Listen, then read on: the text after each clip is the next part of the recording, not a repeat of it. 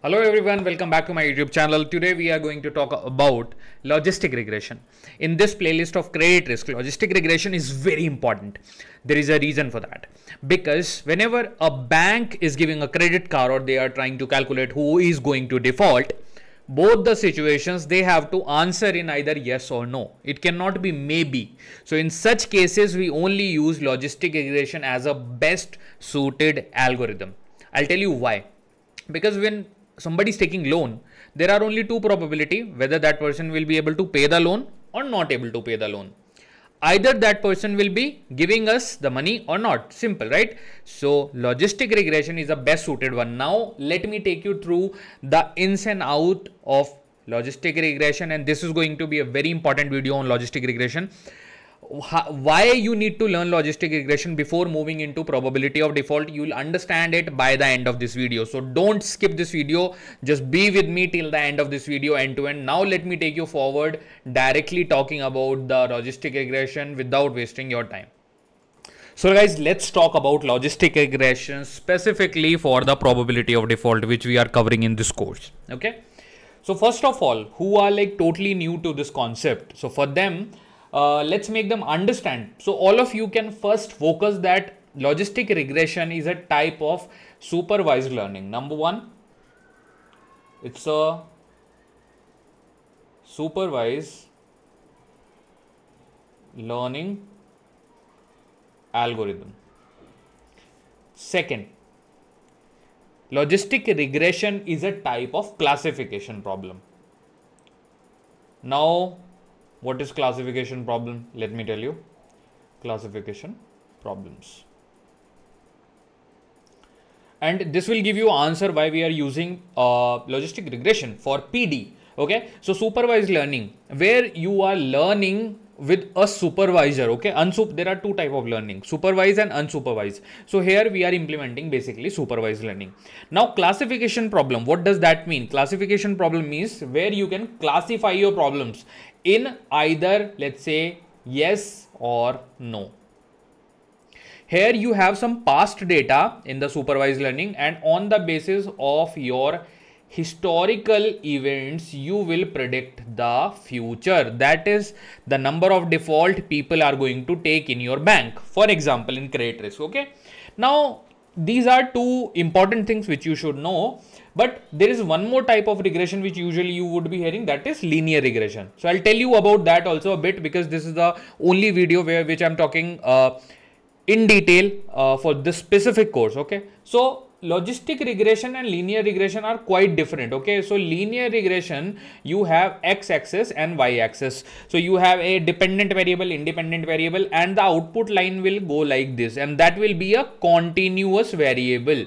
Like for example, this is your height, y is your weight, or this can be your age also. So with your age or with your height increases, your weight will also increase continuously. And you all know what is a mathematical equation for that, y is equal to mx plus c.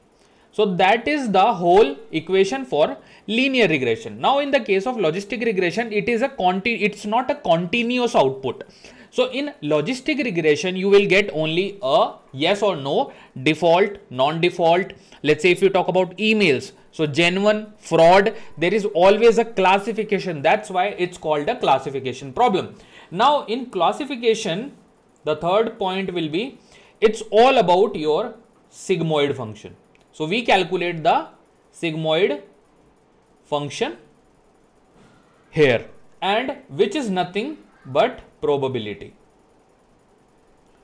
So that is a reason we use logistic regression for probability of default in any of the model, whether that is IFRS 9 or that is your Basel model. Okay.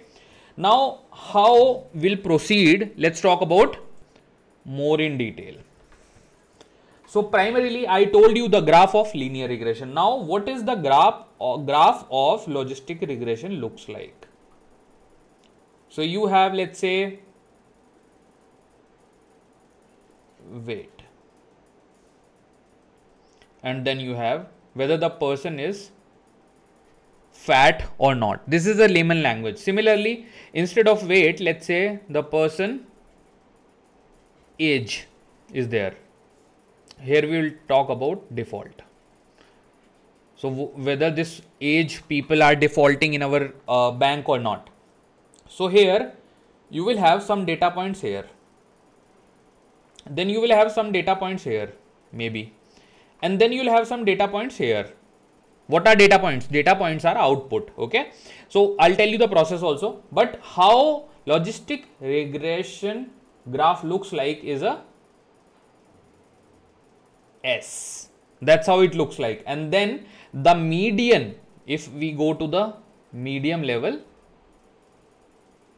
so we bifurcate this graph into 3 sections. This is, let's say, class A. This is your class B. And on the line, if something is coming on the line, that is your class C. That's why it's type of a classification problem. Now, when you are calculating a logistic regression model, for that, what is the equation you need? So, primarily you need X. What is X? Just comment whether it's an independent variable or dependent variable.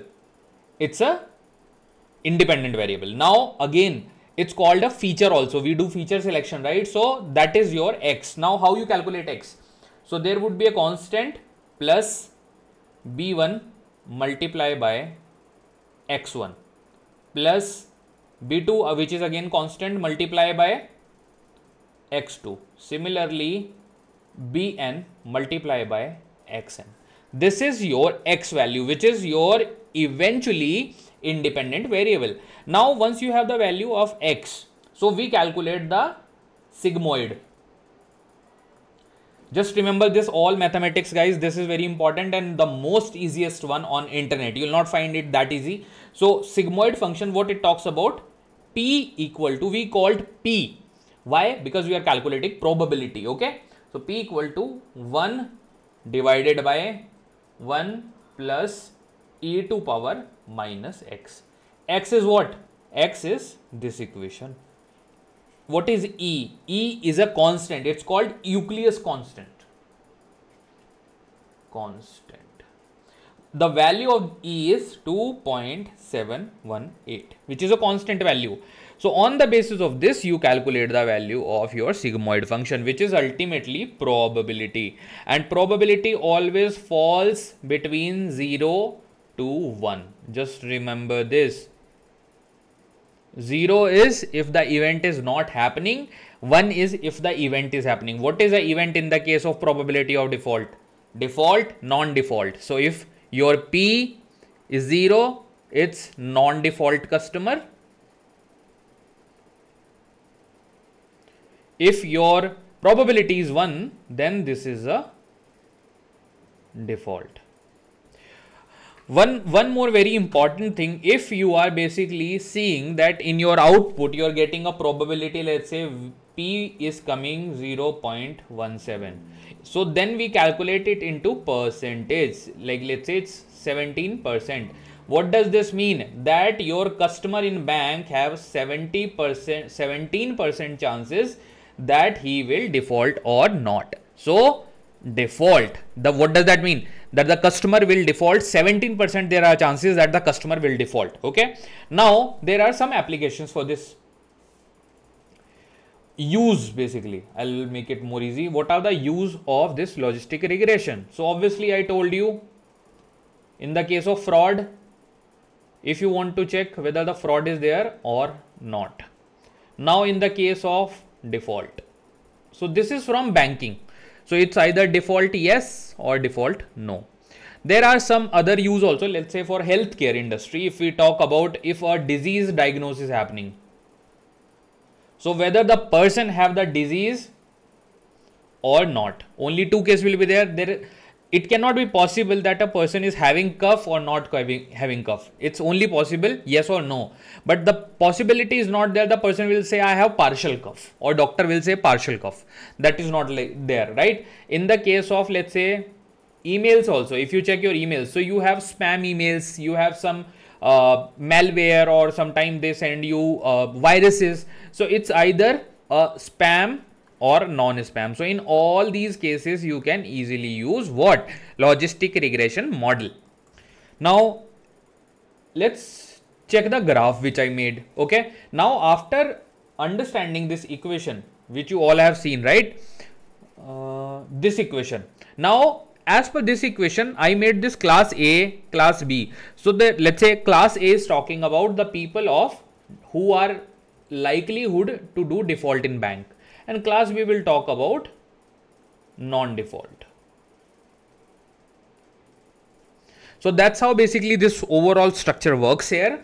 And then let's move down a bit. So this was all about the logistic regression at the meantime. Now you have to understand the features which you are going to actually use in this course also, and in layman language also. If somebody asks you what are the inputs or features you are going to use to calculate the probability of default, so I'll give you some very common names which are used everywhere. Now the age of the customer, then loan amount, it's very important, then the income of the customer, how much they are earning. So this will tell about the customer, whether the customer will be able to pay the loan or not. Then number of default in past, whether the customer has defaulted in past in payment. Let's say the customer was having any credit card with us as a bank, so whether that customer was a good customer or he was not paying sometime the EMIs. So that will tell about the behavior of the customer. Okay, then we take the credit score from bureau, like all these credit bureau sell the credit score of the customer. Bank will pay the money to credit bureau, for example Equifax, Experian, Sibyl, TransUnion, all of them sell the data, our data, to the banks. Okay, this is very important. Then overdues days, like the amount is overdue from how many days, that is very important. Then the employment status, or you can say employment type, whether the customer is a government employee or a private company employee. If the customer is government employee, all of us know that the government employee get the loans way easy because they are never going to lose their job, right? So in the same way, these are some of the very important feature selection you do, and this is a very common question, that how do you do feature selection? So this is known as your feature selection, and before that you do so many calculations which you will understand from the previous video in the called feature selection. Now this feature selection is very important. Okay, so you can understand the other tricks and all the ways to do the feature selection in the previous video in the same course. On that note, I want to tell you that what are the decision bank takes on the basis of this PD calculation, bank decisions. So that you should know that why we are calculating PD. It's only not for the prediction of default or non-default. On the basis of the probability, if a customer is highly probable of default, the bank will tell them higher interest rate for themselves, higher interest rate, so that bank is taking more interest from that compared to the rest of the people. Second action bank will take, bank will reject loan for such people, reject loan, depending on the size of the loan and other factor. Then bank has to fail, bank doesn't have to fail the Basel, we call it Basel norms, it's very important. You can call it either Basel or IFRS. So bank has to follow the guidelines provided by the governing body of that country. So that is very important. And the most important, make capital arrangements. If people will default, so bank has to absorb the shock. So bank has to maintain that much of capital with them. On this note, this whole video of logistic regression I am completing, and this is the whole and soul about all the logistic regression which we are going to use in this course. Before I close this video, I have a bonus tip for you. Sometime there are some important interview questions which they ask. So there are two questions. Number one, linear regression versus logistic regression. So what should be the answer of this? Okay, the output is continuous here. As I told you, output continuous. In logistic regression, output is binary, either yes or no. Okay. Now use case of linear regression. Let's say sales prediction, because it's a continuous thing. Sales will either increase or decrease, so it's a constant thing. Now logistic regression, default and non-default. Example, default and no default. Function which we use here is y is equal to mx plus c. Very simple. Here you use sigmoid. So this is your question number 1. Now second question, which is asked so many times, logistic regression. Inside logistic regression, what is the role of sigmoid function? So the answer I'll tell you. Role of sigmoid. So you have to answer that sigmoid function provide the value from 0 to 1 in the form of probability. That's what we want to calculate, because probability will tell always yes or no. There is no chance of maybe. Okay. Now probability is greater than 0.5. That is a positive sign. Probability less than 0.5 up to 0 is not a positive sign from the perspective of default. So that's what you have to answer in this case. Now on that note, I would wrap up this video. I hope you like this video. If you don't understand something specifically, please make sure to comment, reach out to me, tell me that we have not understand this point. I'll make that point very much clear, because this logistic regression will be used in the next upcoming video. So you have to understand it to understand the probability of default. Probability of default is either probability of default yes or no. That's why we are using the logistic regression. On that note, if you find this video helpful, please hit the like button. Please subscribe to my YouTube channel. Please try to share this video with as many as people you can. Thank you so much. All the best. I'll see you in the next video.